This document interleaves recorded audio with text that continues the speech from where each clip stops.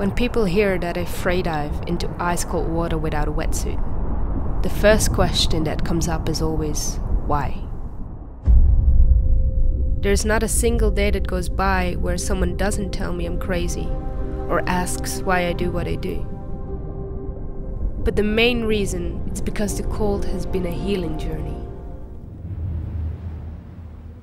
Everything just collapsed around me when I got raped by one of my colleagues in a dive shop.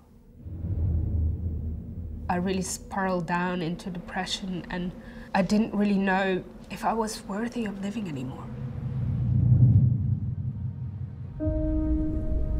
Cold water immersion became the catalyst to recovery.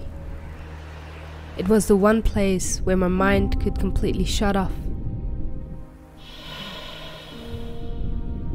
There's nothing but the external silence of the environment and the internal silence of the mind.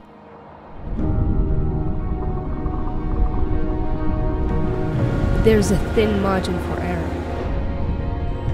You have to have the highest standards for safety.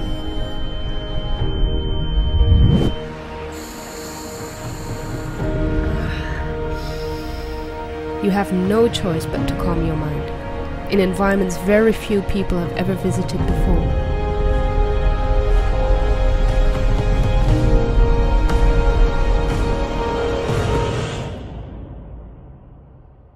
I dive to find myself.